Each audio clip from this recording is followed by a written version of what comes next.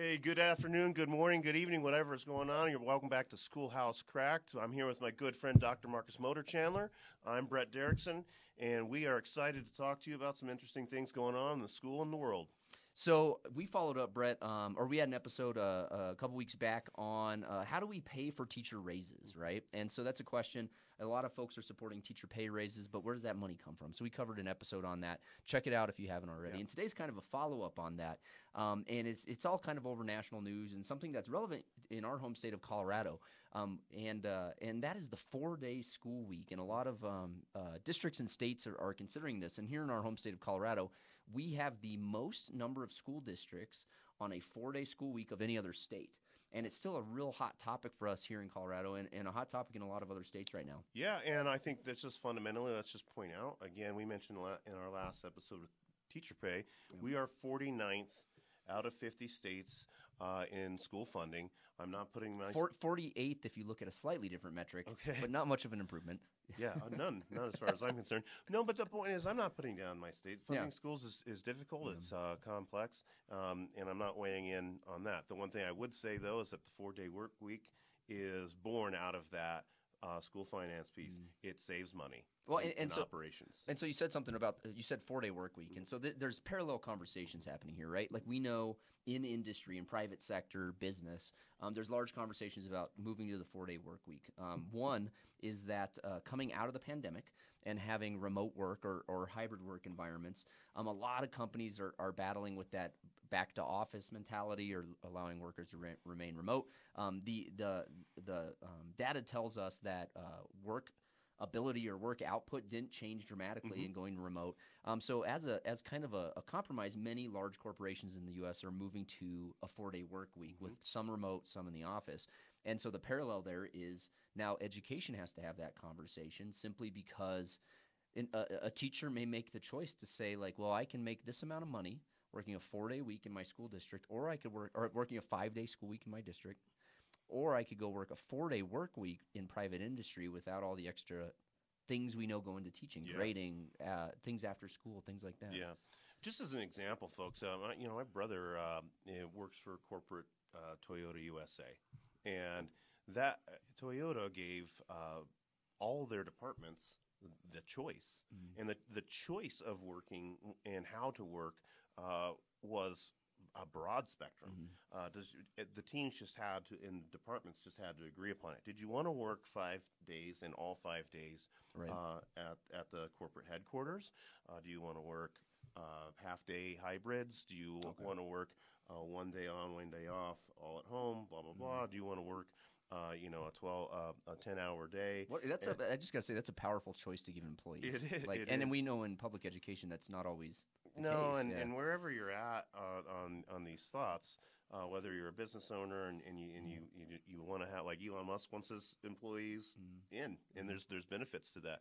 Other people want their employees to live wherever they want to because also the data shows that people who work remotely will continue working. Sometimes they actually work more hours than they would be if they didn't have a punch in, punch out kind of structure. But the point is simply that choice is giving people the idea to wonder about how they want to work. Yeah, absolutely. And inevitably all things lead into schools. And we've talked about this. Schools are a microcosm of our greater culture and society.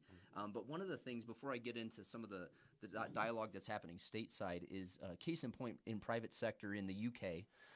They had a test, and they call it schemes over there. They had a test scheme in partnership with the government, and they had 61 large corporations, large organizations, test out a 4-day work week and determine what happened to revenue, what happened to work productivity, what happened to work outcomes. And they found the companies themselves found no discernible difference. And after the test pilot was over, all 61 companies have stayed with the 4-day work week, and that just came out a couple weeks ago. All 61? All 61, yeah. So we're starting to see the data supporting a 4-day work week if we're not seeing decreased revenue and decreased productivity. But what that means is you have to sort out like coverage, right? And in a school setting, that means one of two things. It means kids are physically not in your building 1 out of 5 days a week, and the teachers are, or nobody's in the building 1 of those days a week. Yeah. Thoughts on kind of those two alternatives that we're seeing play out now? Well, for me, it's pretty hard to to be completely discerning on this, because I actually feel like my thoughts as a person are different than what I want for our kids in our schools. Yeah, absolutely. And Well, explore that. Talk more of that. well, I am going to be exhausted at 1 p.m. regardless of the day of the week or the situation, and I'm going to be kind of hanging on at about 75% of my energy and my intellectual capacity from 1 to whenever. So if that's for Brett Derickson, I would like to be at school 4 days a week and not at school on one of those days, so that I can recuperate, or like I still haven't done some things in my yard that I'd like to do at this season, and then so on and so forth. It's almost time to start seeding and aerating your yard. Yeah. I mean, we already put the seeds inside the windows, so we're kind of getting there. We're getting excited about our home and our yard and things like that. But the point would be, if I wanted to read books or exercise or do anything, the idea of having another day is pretty exciting for me. And the other thing is, because of my kids and their schedules and different things, I'm also one of those people that often takes off a Friday. Because I'm trying to get my kids to an out-of-state tournament or whatever it is, and so there's a lot of personal benefits. With that being said, if we went to a 5-day work week for adults and we had kids attend school for 4 days, I also see some interesting benefits there. I happen to work in a school district, as you know, who has quite a bit of operational strength, and that's just the fact. We have a PLC, and for those of you who don't know what that means, professional learning community, which means we get our teachers together in a chance to plan and grade and think with each other every single day. I just have to interject. That's a possibility simply based off of scale of economy. Yes, economy of scale, right? It is. It's in a larger school that's possible because you have enough teachers to move around. In small districts where the 4-day school week originated for agrarian reasons, that's not always the case. It's not, and that's what I was getting to. Is I can also see how schools and school districts would be like, hey, if we pack our learning into 4 days, and we have our teachers come in on a 5th day, that's going to increase their productivity, because their ability to collaborate and work on school-wide issues, use data to drive instruction. There's so many benefits there. Huge downside, though. What do you think, man? Before I get into what really stresses me out about this movement, what do you think? So there's a couple things at play here that I think are worth talking about. One is a competitive job market. So if you're my neighboring school district and you go to a 4-day work week and you're paying the same or maybe even slightly less than me as my school district, I still have everybody there 5 days a week. Inevitably, in a competitive market where we know there's a teacher shortage, and we've covered that in multiple episodes, a young or new teacher will make it a career decision simply based off of that before they even apply to my district. Second, somebody may be looking to move. If your district will honor all my years of service and pay me the same or even maybe a couple $1,000s less, but I'm guaranteed to have every Friday or Monday off, hell yeah, I'm going to take that job. And we're seeing that play out. We're seeing that play out in districts in our region and across the country. If we're neighboring districts and you have 185 contact days, I have 185 contact days, you pay $65,000, I pay $60,000, guess where all the applicants are going? And now you throw in the fact that I work 1 day less a week, and even if I'm grading papers at home, what have you, I'm not physically going to the building, so that saves commuting costs. I'm home for possible childcare reasons.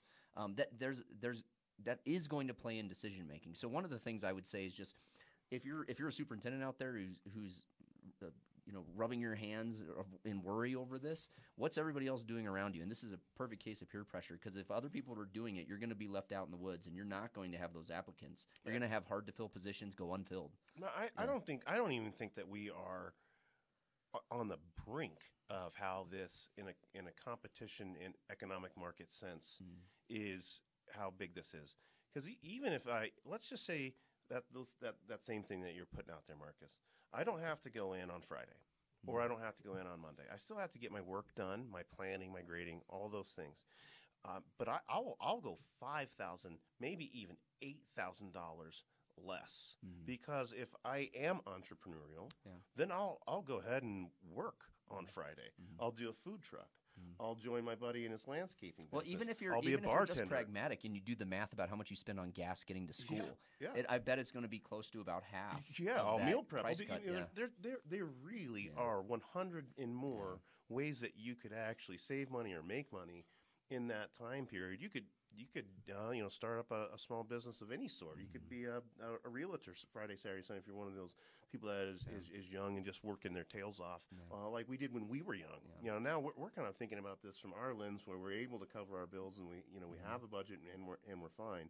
But back in those younger teacher days, when I had kids, I mean, we put our son into school a year early to save money. And if you're going to give me an extra day, I'll make money on that extra day. And so there's one other thing I want to talk about in reference to this, and we're going to get into the downside kind of the 4-day school week for kids. But here in our local state of Colorado, we have the biggest district in the country on a 4-day week, and that's Brighton School District, J27 or 27J, just north of Denver, biggest district, and they went to a 4-day week in 2018. And through their data and research and the superintendent's own words, they have seen less teacher turnover, higher recruiting percentages, and they have not seen a significant decrease or decline in student achievement. Gosh, I just wanted to learn more about that. And they saved, and then just pragmatically, they saved money on building costs, so like heating, lighting, transportation costs. And so the biggest school district in the country on a 4-day week is seeing some pretty positive outcomes in regard to just teacher retention, teacher recruiting. And they're not seeing the massive decline in achievement that everybody predicted they would see when they made that move in 2018. Man, I take that with a grain of salt at this point. Yeah. Not that I'm questioning their data or their reports out. I'm just simply saying, and this is super anecdotal. I just want it studied more. But I was a teacher for 18 years, and now I've been an administrator for 6. And I'm just going to tell everybody that when I taught freshmen, the toughest job was teaching freshmen 7th period or whatever that end of that period day was. They are exhausted. It is an extraordinarily long day. If you are trying to run a school where you're being rigorous and relevant in your curriculum, and we're talking about those minutes starting at, and we'll just take a basic one, and it goes from 8 to 3:30, and those kids have a 25 to 30-minute lunch, and they have a 5-minute passing period. What we're talking about is if we've got our teachers all amped up on greeting the kids, getting them started, stimulating their thinking, reading, writing, collaboration, organization, getting that wicker in there and all that stuff, they're mentally exhausted. We learned that when we did that empathy study at our high school where we followed kids around all day. We were drained. Yeah, so what Brett's talking about is, and this is something I tried to do at least once a year in all my leadership positions before I left public ed, was I would choose a student at random, and I would shadow that student the entire school day. I would sit in their English class first period, sit in their science class second period, go to lunch, sit in art class and attempt to paint. And I'd do the same assignments they did. I would just kind of observe the class, observe the student, and then experience that school day on my own. And it is an exhausting day. Also, you realize how long kids are sitting in chairs. Yeah. And kids are a little more rubbery than we are as adults, but my back was shot at the end of the day, and I'm in good shape sitting in those awful, cheap public education chairs. But yeah, it's mentally exhausting. So I think where you're going with this is if one of the downsides inevitably that I see some school districts doing here is if we go to a 4-day week for kids, then we extend the length of the day. Yep. And so we're all hung up on, in public education in America, the seat time and the calculation on seat time and what's legislated in your state on seat time. And so if we're going to move to 5 days rather than the day being 8 hours now for a student, now the day is 9.5 hours to, quote, make up for that seat time. What are your thoughts on that? I think it's extremely dangerous. I think it's asinine. Yeah, I do too. And the research globally would tell us it's asinine, especially in Western European countries where schools get out at 1:30 p.m. They're kicking our asses. This is absolutely one of my biggest. This is not a schoolhouse cracked issue where we're looking at some crack and wondering how we're going to fix it. For me, this is a schoolhouse broken issue. I'm not just going to say it, and maybe it's me and how I view the world and how I view kids. But Marcus, you've been in meetings with me. What happens after 35 minutes? Oh, you're looking at like the ceiling, paintings on the wall, looking at your laptop. giving me like subtle nonverbals that you want to like maybe hurl yourself out of a third-story window. Texting jokes. Eventually I start literally even in big meetings, folks. It's terrible behavior. If anybody of my colleagues in leadership in our school districts watching or listening to this podcast, they know exactly what I'm talking about. I'll raise my hand in a group full of people who are my bosses and say something completely disruptive and stupid just to get a laugh. Such as an innuendo about you jarring pickles. That's right. Exactly. That was unintentional. There's a lot of jokes there. Yes, but that was an unintentional one. But the point is fundamentally, folks, if you're a teenager or you ever remember being a teenager, and it's ironic and you're correct, we do call it seat time. We should be measuring what's called learning time or contact time, but we do call it seat time. Instructional engagement time. Yeah. Yes, but the truth of the matter is that if we extend the school day, we're creating a different problem. We're not doing anything good for kids. We're solving one problem to create another. Right. Even if we had a 5-day work, we continue with a 5-day schedule, we still have to somehow find a way to reduce the amount of seat time that is existing within our schools because, it's simply killing kids' interest in school. Yeah.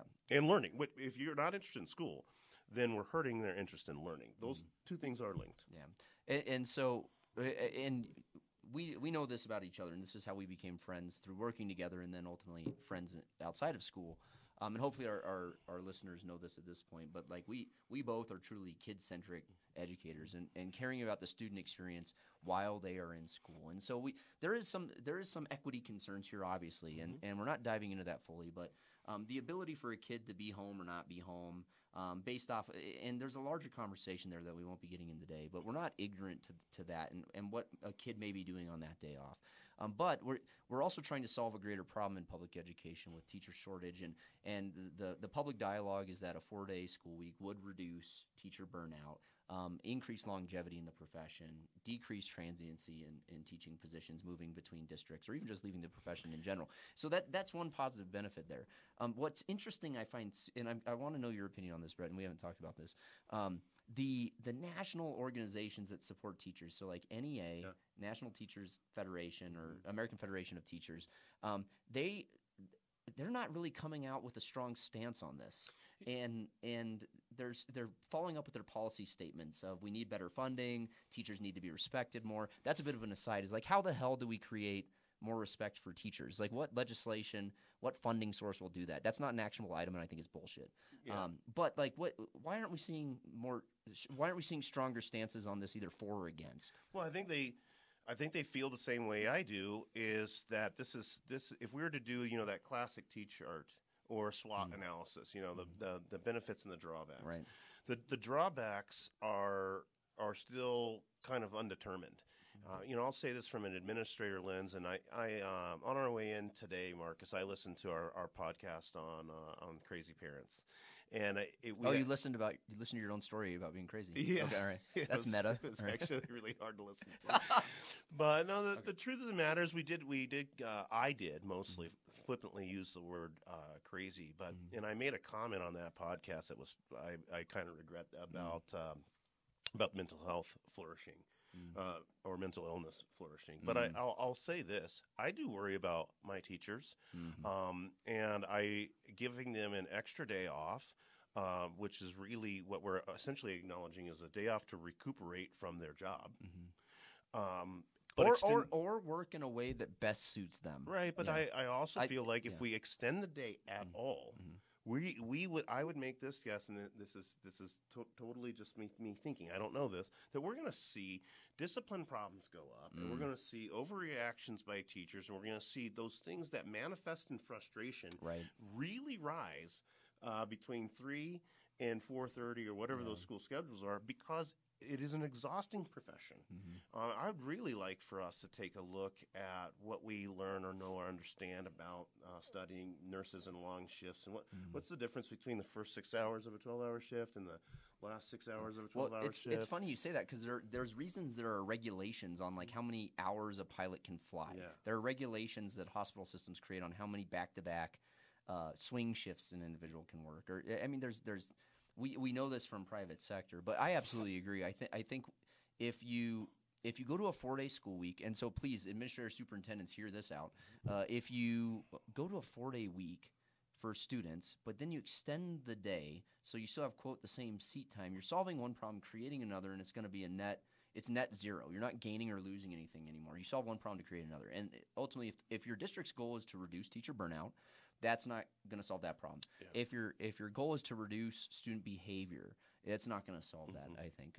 I mean, there are some financial ramifications there, but the thing we haven't talked about is, what do students want? Yeah. And I don't know, if you ask your kids, I think they would all probably unanimously agree that they'd rather go to school 4 days a week than 5 days a week, because they're all athletes and they need that time to compete. Yeah.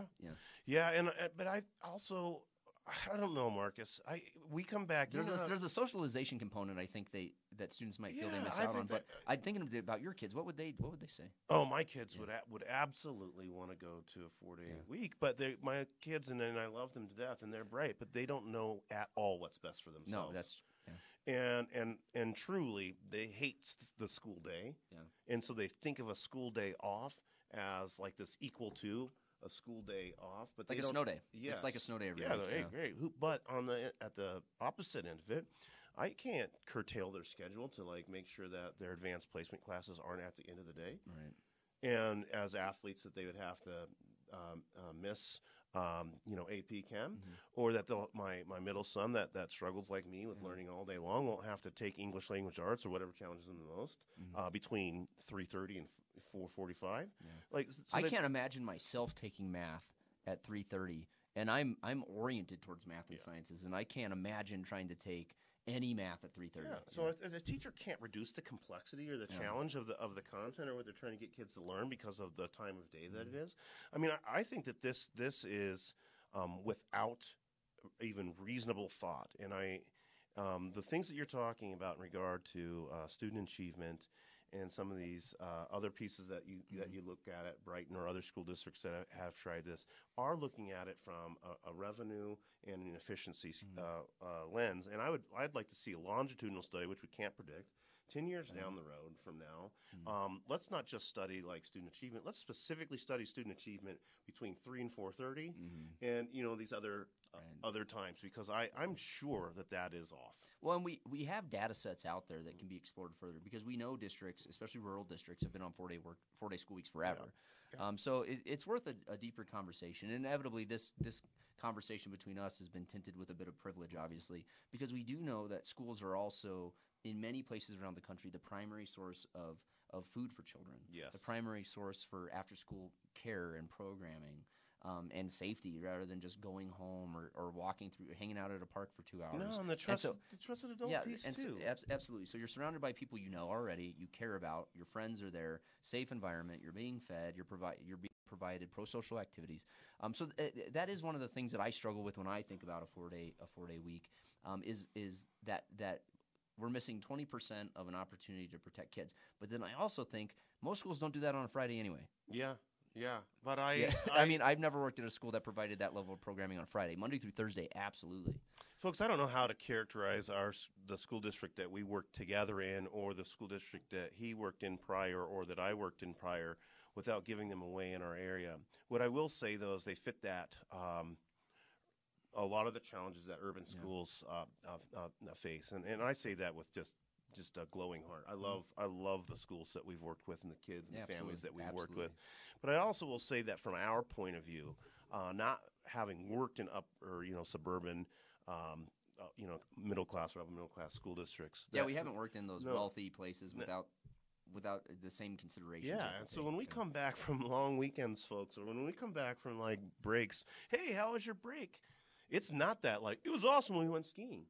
I mean, there is a good, I'm making numbers up here, but a good 50% of our kids who are just like thirsty and glad to be back in our school. School is their safe place. Yes, where the people who, I'm not saying we're better than our community. I'm not saying that we're smarter than our community, or that there's anything wrong with parenting. I'm just simply saying that in schools these days, folks, we study kids, and we think about kids, and we memorize phrases, and we do love and logics, and we do, but what we've done well in education the last 10 years is meet kids where they're at. So we've become the safe place for a lot of kids. And it's not, I'm not bashing parents or anything. I grew up in a single parent household and had 3 older siblings, and they didn't take great care of me when I was young. So I loved going to school.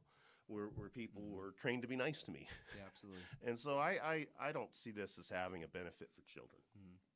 Yeah, and so that's kind of you have the pragmatic side of it, then you have the head and the heart side of it, which even is pragmatic for me. And that'd be my dare to schools and school districts. Like, where's the innovation? Like this, to me, this is not an innovative solution to teacher retention. If we're having a hard time getting teachers to stay in our profession, why don't we figure out how to make our organizations worth being in? Like, you know what I mean? Like, I wanna work in a school or a school district where a teacher wants to come in on a Saturday because they love what they're doing so much. And I know that is ridiculously optimistic or romantic. But the point is there's so many other ways for a school district to compete with another school district on teacher retention and teacher satisfaction. Well, and so we talked about one of them being pay in our earlier episode, and if you can't increase pay and you can't give them more time, how do you innovate? What do you do? Yeah. So I've always said, and you've heard me say this, that if you're going to ask somebody to do something more or extra, you need to give them time or you need to give them money. Yeah. Preferably both. But in this case, we're in a position where we can't give teachers either. So, yeah, how do we innovate? So that's the question to you all at home watching and listening. Students, what are your thoughts out there? Would you like a 4-day week? Would you like a 5-day week? Teachers, what is your experience? If you had that extra day off, would you stay in the job longer? Administrators, what decisions are you looking at here on the pragmatic and the head and heart side of things? So send us your thoughts, comments, and opinions at schoolhousecracked@gmail.com. Subscribe to us at our YouTube channel on that button right below, and leave us your comments. Let us know your thoughts and opinions, and download us on all your favorite podcast channels. Absolutely. And Marcus, just to close out, teachers, families, kids, I'm going to challenge you to be on the solution side of this. If we can't give you more time or more money, if we can't do either of those two things, those are really, in a mercantile system, very hard to create. Yeah. What is it that's going to make you want to go to work and be proud of your school and your school district? Give us something that we can really explore, pull apart, and share with the world. Yeah. So again, thanks for tuning in to Schoolhouse Cracked. We will see you in our next episode.